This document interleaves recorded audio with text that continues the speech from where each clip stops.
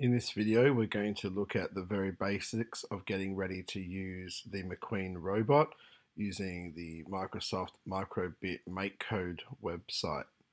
So go to makecode.microbit.org and you should receive a screen very similar to this.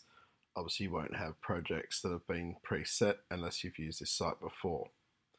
You're going to start by making a new project.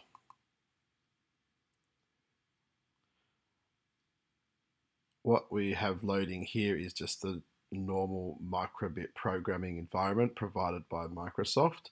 It has a make block style interface where you have all different options that you can choose, drag in and create things over here. What we're not going to do here is talk about how you can do normal programming on this site, but we are going to look at how to just get it ready for a Maqueen programming environment.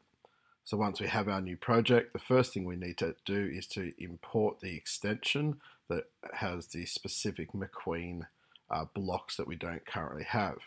So we do that by going up to the gear up in the top right and choosing the extensions menu. From here, there are lots of extensions that you can choose for different purposes. One of these we'll come back to in a moment, but we don't have the actual Maqueen one listed here because it hasn't been registered as an official extension yet. So we are going to paste in or type in this particular address, https://github.com dfrobot/pxt-Maqueen. So it has to be typed in exactly as it is here. When it is, press enter and it should give you one option. You click on that option and it will load in that extension. And when it's done, you can see we now have a new submenu here called Maqueen, and inside that one there are specific blocks that we can use to control parts of the Maqueen robot. So these are things like the infrared sensor, the motors, a servo, and also reading and writing certain variables that it has. So this, along with all the other blocks, are what allows us to program the microbit that actually controls the Maqueen robot. There is one other extension you might like to include. If we go back to the cog and extensions, it would be the NeoPixel. Now the NeoPixels are built in underneath the robot. There's 4 of them, and they're those multicolored LEDs that you can control. So you might like to add that extension in as well.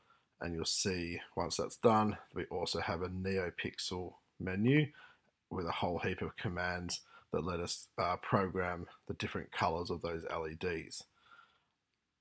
So that's just how to get set up ready for using this as a programming environment for the Maqueen.